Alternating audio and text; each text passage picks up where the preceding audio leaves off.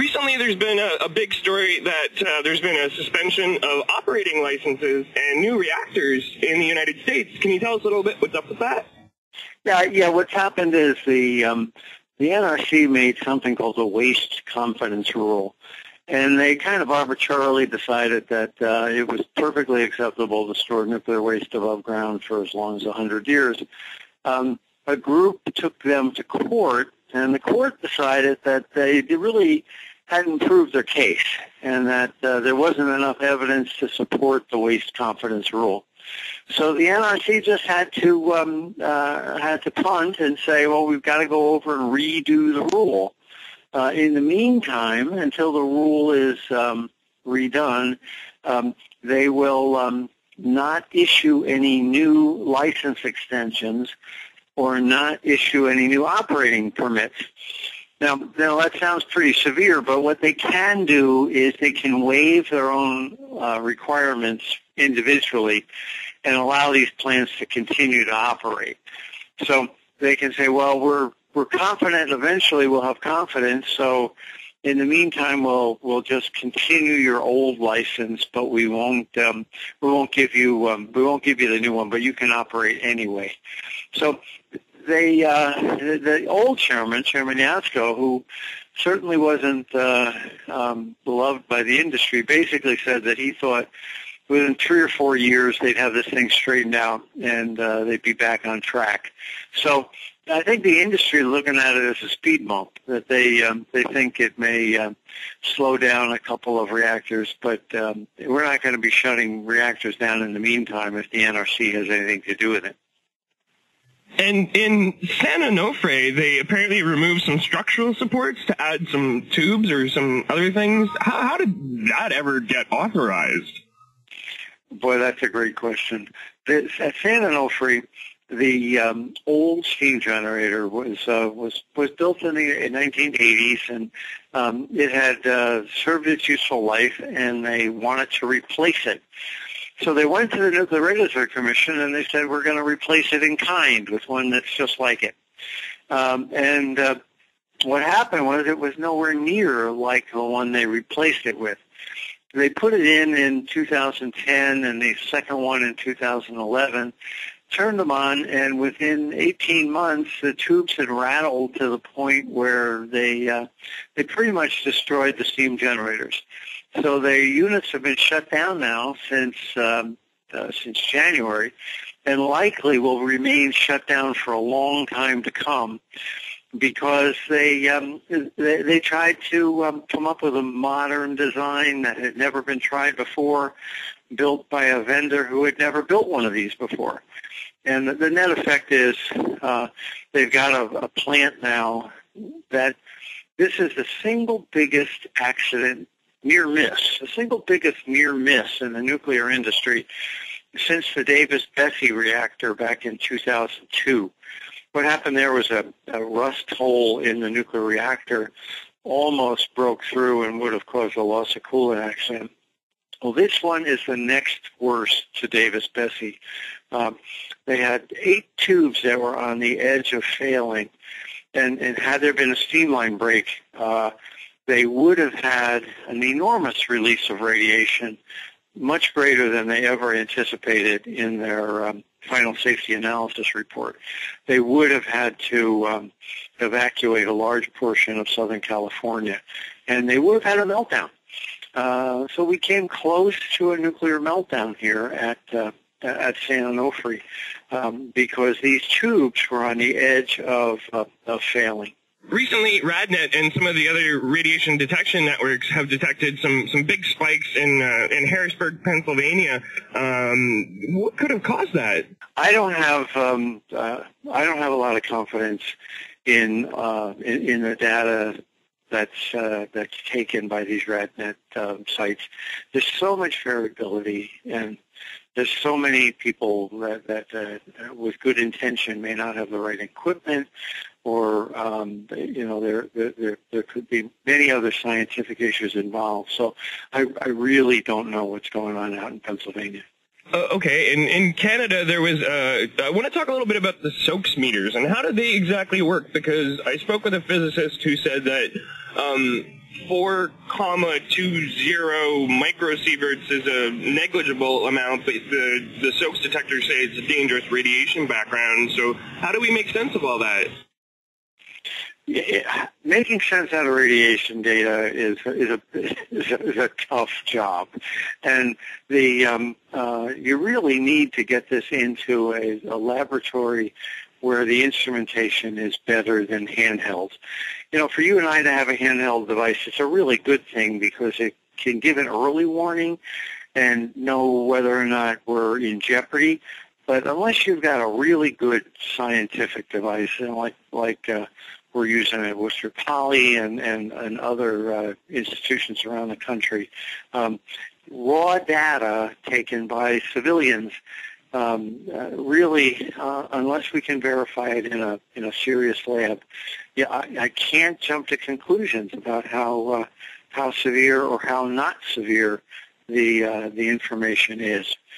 We're going to be putting up in the next week or so a 15-minute video that talks about just the level of detail that a scientist really needs to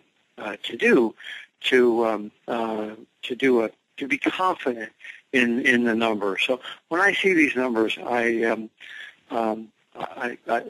gets my attention, it gets my concern, but I don't feel necessarily that's a good idea to broadcast it until I can verify it in the lab. Now, I remember you had mentioned that you were accepting samples for laboratory testing. How did that work out? We've been getting lab samples from around the country, around the world, you know, especially the West Coast, and more importantly, in Japan now, since the Fairwind site went up over a year ago. And the data's been compiled. There's a bunch of scientific papers in the works. You know, the one that's most prominent right now is the one that Marco Kaltofen did at the American Public Health Association. And that was back in October of last year, so 10 months ago. And we saw that, you know, air filters on cars, for instance, and kids' shoes were just loaded with cesium. So that number's been out there now for a year. But now we're seeing, working with people in Europe, a different group, we're focusing on dust, house dust. And we're asking people in Japan to send us their vacuum cleaner bags. And what we're finding, some of the bags are squeaky clean, which is great. And we tell the people that, and they can breathe a sigh of relief. But some of the bags are quite highly contaminated. We've got one bag from out at about 80 miles away from the reactor that's got 100,000 becquerels per kilogram. So that means that a 2-pound bag is giving 100,000 disintegrations every second. So that tells me that you know, the Japanese are not doing a very good job of informing the public about the ongoing public health issues for internal radiation. You know, they walk around with their handheld detectors, and if they're reading close to normal, everybody's happy. But the internal contamination in Japan is I believe, significant and totally ignored by the Japanese government. They could do a much better public health effort if they talk to people about vacuuming with high-efficiency particulate filters, wet dusting, and things like that. Because you know, the Japanese sleep on the floor. You know, they roll mats out at night, and they're down with the dust, which we know to be contaminated. It was also revealed that some of the contractors were removing some of their badges in order to maintain their profitability of their corporation. So this is probably a systemic thing, not just from the government, but with the companies that they're working with. Moving badges or removing badges or covering badges with some sort of a protective layer is done all over the world. As a matter of fact, you'll see in cases, even in the United States, where, for instance, a welder wants to complete a weld. So he'll keep his badge, but he won't keep it on his arm near the work. He may put it on his foot, which is away from the work. And the net effect is that the badge underestimates the amount of exposure. There's been documented cases of deliberately leaving badges behind throughout the industry, not just in Japan. So I was not surprised that some Japanese contractors got caught doing it. They're lowering their exposure so they can make more money. When they go over the limit, they can't work anymore. So by keeping that badge protected, they can work longer and make more money. And unfortunately, Tokyo Electric has a worker shortage, and so therefore they're really not policing this very well either. And what's the status right now of the removal of the rods? How did that go, and what's up with the fuel pools? Well, on Unit 4, they pulled two rods from a reactor, from the spent fuel pool, that were never in the nuclear reactor, so they were fresh nuclear fuel. And they just wanted to see if they could do it, and they also began to sample what materials in the rods to look for salt or to look for boron and things like that, just to get an idea of the chemicals that might be attached to the material. The actual nuclear fuel that's hot, physically hot and radioactively hot, is still under as much water as they could possibly keep it under, and will likely be that way for at least another 18 months to come. Fairwinds is going to have a new video up on the whole issue of the spent fuel pool at Unit 4, and that should be coming up sometime between now and August 15th. We'll have that video up.